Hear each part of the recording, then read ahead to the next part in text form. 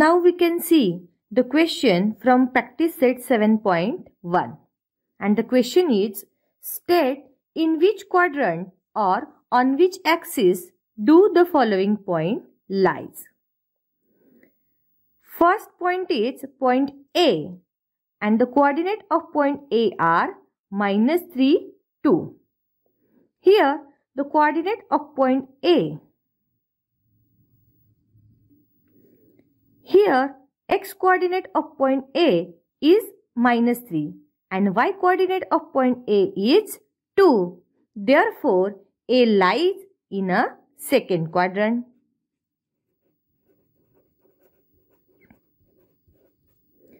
Second, point B. The coordinate of point B are -5, -2. Here both coordinate of point B are negative. Therefore, B lies in a third quadrant.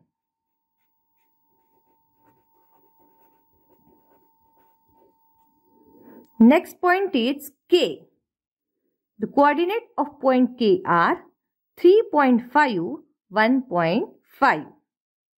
Here, both coordinates of point K are positive. Therefore, K lies in a first quadrant. Also, the coordinate of point D are positive. Therefore, D lies in a first quadrant.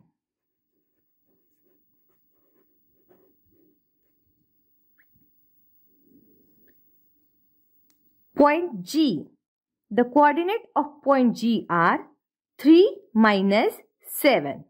Therefore, G lies in a fourth quadrant.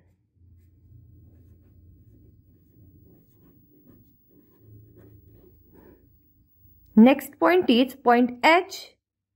The coordinates of point H are 0, -5.